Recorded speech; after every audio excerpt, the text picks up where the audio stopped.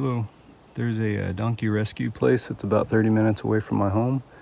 I reached out to them this week and asked if they had any free manure that I could pick up, and they told me to come on out, so I took my little trailer out and filled it up. I've got 12 trash bags full of donkey manure there. It's got a mix of manure, hay, and I'm sure there's some urine matter in there as well. I would use this 55-gallon trash can there. I'd put a 55-gallon trash bag in it, fill it up, and then transport that back to my trailer, and then just lay the trash can on its side and drag the bag out and drag it up here into the trailer. So it worked out pretty well. So 2 hours for this much free manure, I think it was definitely worth it. What I think I'm going to do with this is I've got my wood chip piles here. I think I'll probably use this area right here to kind of stagger mixing chips and then manure, chips, manure, chips, manure, until I've got a pretty decent pile there, and I'll just let that compost. I think that's probably the best use for it for me, since I've got so much carbon, and the manure itself is a green material. So I'll do that, and then I'll let you see how big of a pile I got afterwards.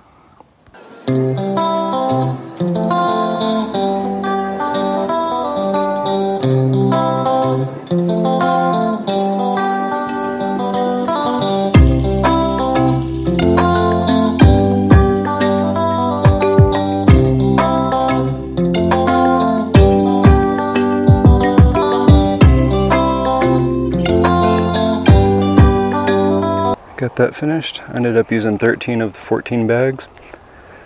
Each level was one bag, so I'd use a bag of manure, and then I'd cover it up with wood chips, and then a bag of manure. And as I got higher and higher, each level of manure got thicker and thicker, so this layer is actually pretty thick up here at the top. That's what I took out of the wood chip pile there, a decent chunk.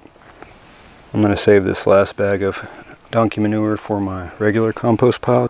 I left a little slit here at the top. That's just so rain can penetrate in there a little bit.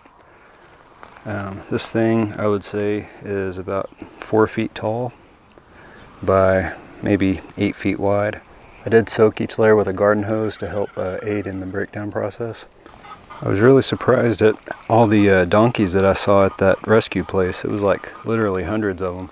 Apparently people take these things on and they don't do their research. You know, there's a lot that goes into taking care of donkeys.